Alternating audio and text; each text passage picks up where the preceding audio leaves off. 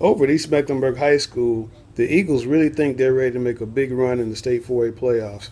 Their star running back, Kamal Howard, who you see here against Barry High School last week, had a big night, 32 carries, 250 yards, and 4 touchdowns. One of the top five performances in school history in a single game for a running back.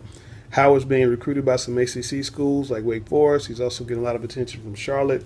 And he's the reigning Southwestern 4A Conference Player of the Year offensively, an award he won as a sophomore, which is a very big rarity for a conference that's produced 19 4A or 4AA North Carolina Western Regional Championship teams. Here's Howard. So what you do in the offseason to get ready? I work hard off season, even when we had blackout weeks. I go outside and do whatever I could do. What's whatever I could do? I do on a ladder, cones, whatever, jelly, all that type of stuff. Yeah. And are you seeing the benefits of that right now? Oh, yeah, speed came up a lot. Yeah. Exactly, I run routes better. How you gonna deal with everybody gunning for you? I know you had the first good game last week, but they're gonna be really coming after you now. We'll see. The Eagles have made a lot of progress in the past 2 years. They were 2-9 in Coach Shuford's first year. They were 6-6 a year ago, and this year they're 1-0 already off to. Changing the work ethic. When I first came here, a lot of kids like to sit under these shade trees and not practice or go see the trainer, and we don't have much of that anymore. We run crisp practice, get through it, and they get their work done. It's been a real fun time for us.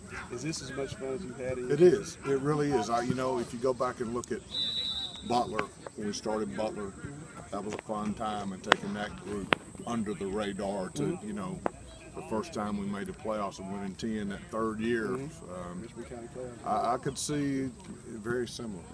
When Shuford arrived on campus, he started 7 freshmen, and he took his lumps. Again, they went 2-9, but he knew that down the road this team was going to be special. And right now, they have 17 starters back, including those 7 freshmen who are now all-season juniors. And junior quarterback Khalil Gilliam, who was one of the key figurestones of that 7 freshman team, really thinks East Meck's future is very, very, very bright. Yes, sir. It's just a lot of hard work. Nobody really sees it. Everybody still thinks we're like the East Meck that 2010 East Meck, but it's not. It's just a lot of hard work. Everybody dedicated now. So, what's been the difference you've seen in your first 2 years over here, Coach Shuford? Well, my first year, he was kind of late. Like, he wasn't really on us how he is now. But it's just more hard work. We've just been working real hard in the weight room, on the field.